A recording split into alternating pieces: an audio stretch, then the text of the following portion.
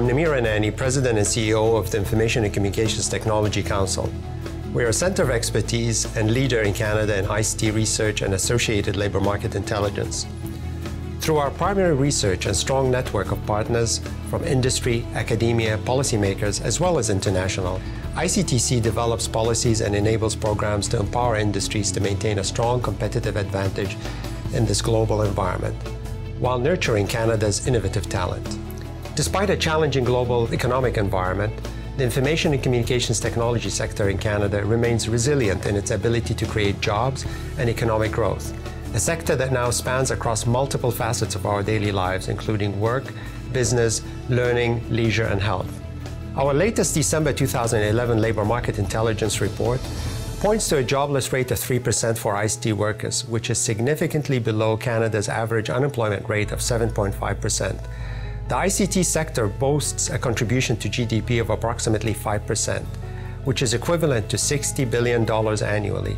This value to the Canadian economy is, however, much greater when you factor in those ICT workers in other sectors of the economy, such as finance, health, manufacturing, and public administration.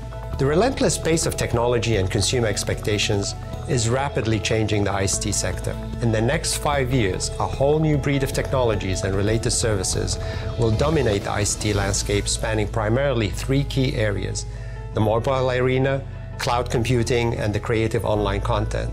These segments will potentially have the greatest contribution to the economy and will require fast-tracking as part of the digital strategy.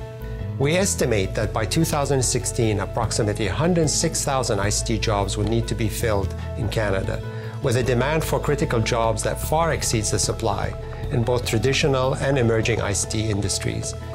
Therefore, our ability to prepare tomorrow's workforce and nurture innovative talent will be vital in ensuring Canada's competitive advantage in an increasingly global, connected, and fast-paced environment.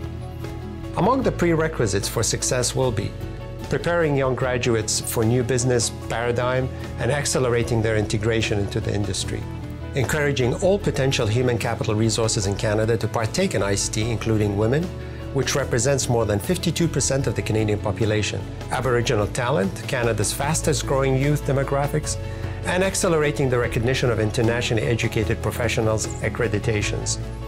Furthermore, enabling research and innovation funding in academia to create the next generation of industries. I look forward to engaging you in further dialogue over the coming months and exploring the necessary catalysts to empower the ICT workforce and innovative talent in our digital economy.